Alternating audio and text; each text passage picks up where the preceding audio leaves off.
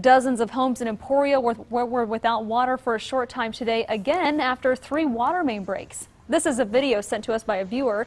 One of the breaks happened this morning. The other 2 happened later in the afternoon. The city's Public Works Department tells us the breaks were minor and normal for this time of the year. The breaks come just days after a major break last week that had thousands of people in and around Emporia without water for almost 24 hours.